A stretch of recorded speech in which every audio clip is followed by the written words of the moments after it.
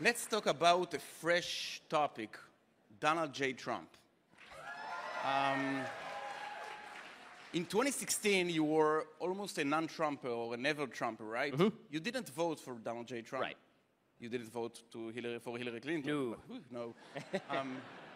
To this lady from the Green Movement, isn't it? Anyway, in 2020, you voted for Trump.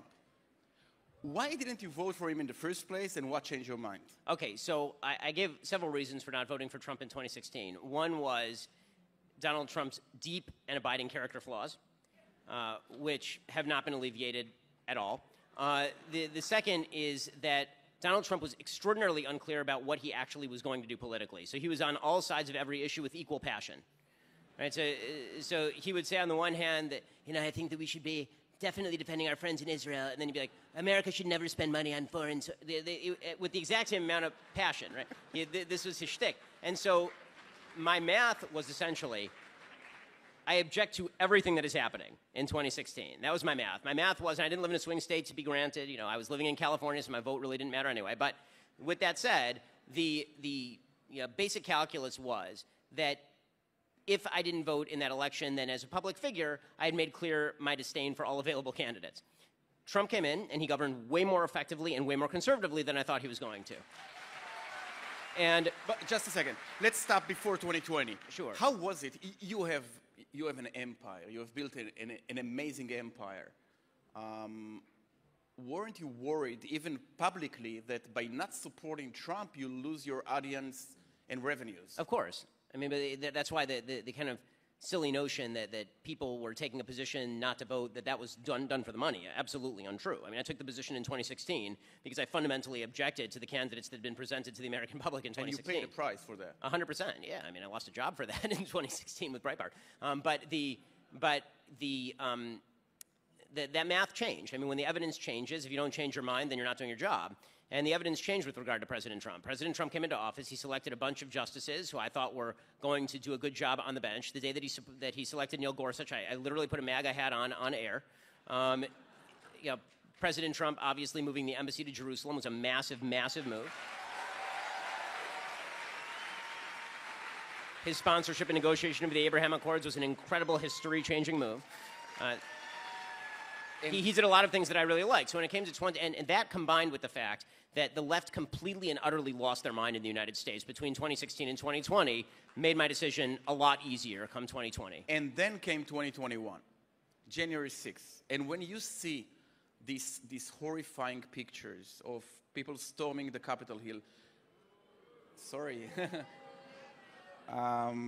wasn't the best, guys. Don't you think Democrats might have been right about some of their criticism towards Donald J. Trump? I mean, so that's your answer, but what's Ben's answer? Again, I said that I thought that he had deep and abiding character flaws in 2016. My opinion of his deep and abiding character flaws were not changed by his diarrheic addiction to Twitter. No, I mean, I don't, almost nothing about my opinion about Donald Trump changed at any point as sort of a human being. My opinions only changed as far as what policy I thought he was going to implement, and then how durable I thought the constitutional boundaries were. And I thought that I will say, I think it is a major misstatement of fact to declare, as most of the world media has done, that the United States was on the verge of having its democracy overthrown on January 6th. I think it's absurd. You had 200, 300 morons who went into the Capitol building attempting to do harm to people. They were cleared out within 2 hours. The vote took place under the auspices of Donald Trump's vice president, Mike Pence, and the auspices of Senate Majority Leader Mitch McConnell of Donald Trump's party. People like Brad Raffensperger in Georgia, Republican Secretary of State, election officials in Arizona and Pennsylvania, Republican Secretaries of State, were rejecting him at every turn. The courts rejected all of his legal complaints. Does that mean that Trump acted well between November 4th and January 6th? I thought he acted horribly between November 4th and January 6th. I think that he was saying things that were not true. But the notion that Donald Trump was presenting a unique threat to the entire democracy, the most durable democracy in modern world history, is absurd. We were at no point in danger of the democracy being overthrown by a dumbass wearing bullhorns in the Capitol building, put his feet up on Nancy Pelosi's desk. It's ridiculous. So it's yet another protest in the United States of America. That's what you're saying to me, the January 6th. I mean, we had an entire summer in which major cities burned in 2020, and nobody in the media seemed to care. So the answer...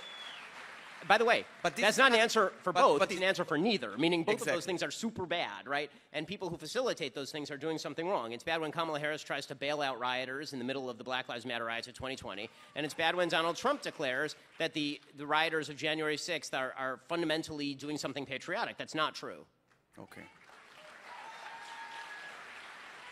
What do you think about what former Israeli ambassador to the U.S. Ron Dermer once said, that Israel should put its political fortune on the evangelist community rather than on the Reform Jewish community?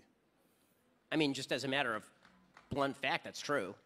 I mean, it's an unfortunate reality of life in the United States that Reform Judaism as a branch does not see Jewish identity in a serious way as central.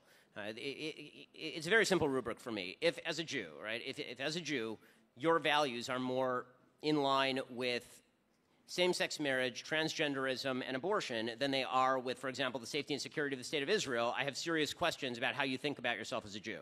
And so if I'm looking at who's more likely to back Israel, by polling data, Jews in the United States are the single most atheistic group of quote-unquote religious people anywhere. It's because Jews obviously Save are... North Korea, I think. What was that? Save North Korea. Yeah, I mean, what's weird about Jewish identity, obviously, is it has an ethnic side because halakhically Jews are ethnically Jewish, and then it has a religious side. So when people self-identify as Jews in the United States, that doesn't actually mean that they do anything that has anything to do with Judaism. It means that their last name ends in Berger-Steen or something.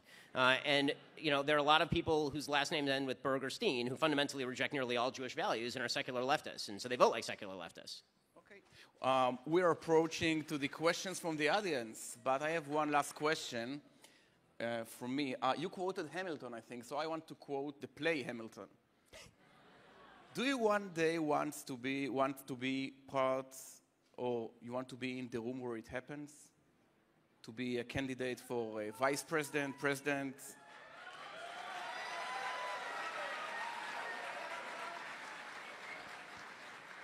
That sounds like hell.